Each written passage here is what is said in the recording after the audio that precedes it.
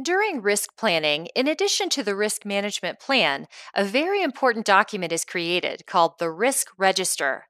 A risk register is a table that lists information about each of the risks you have identified during the process. It includes a description of each risk, its potential impact, and its root causes. A risk register generally contains several columns of information. The first four columns in the example register enable you to track each risk and its context throughout the project lifecycle. A tracking number uniquely identifies each recorded risk so that it can be easily referenced and monitored.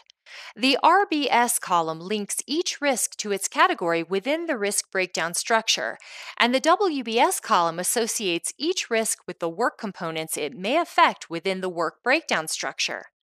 The date column lists the date at which each risk was identified.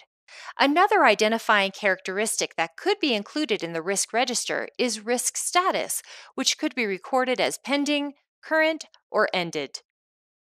The description column should contain a clear and concise description of each identified risk. The cause column should identify the cause or causes of each identified risk.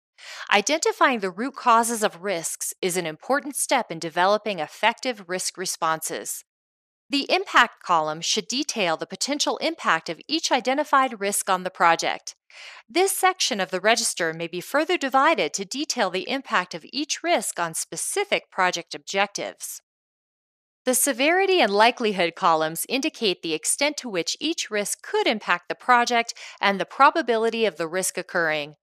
The options for these measures could be classified, for example, as none, very low, low, medium, high, and very high. The risk response column lists the responses planned for managing each of the identified risks. Responses may include accepting a risk if its cause lies outside of the management team's control, or adjusting the project plan to lessen its potential impact.